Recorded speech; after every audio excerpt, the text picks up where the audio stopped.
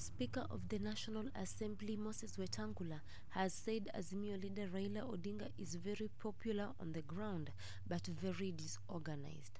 Wetangula said that Raila should blame himself for the loss of the 2022 August polls. Wetangula spoke when he hosted Norwegian ambassador to Kenya. The speaker said that he was briefing the ambassador when he inquired about the effect of Azimio's demonstrations on the country.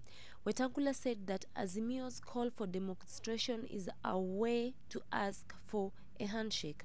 Wetangula assured the ambassador that all was in control and institutions mandated to protect the life and property in the country were up for the task.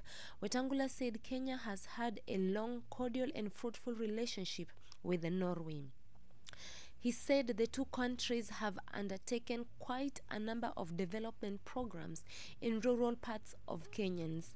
The speaker added that some of the development programs have entailed the construction of tender roads and hospitals, which have greatly helped in enriching the quality of the lives of Kenyans.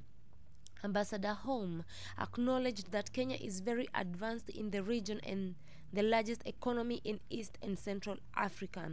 He said that Kenya is a leading country in human capital, farming, blue economy, and tourism. What do you think about Speaker of the National Assembly Moses Wetangula comes guns blazing at Azimio leader Raila Odinga, telling him that he's very popular but a very disorganized fellow, and Raila is the one to blame for the loss of the August 2022 polls?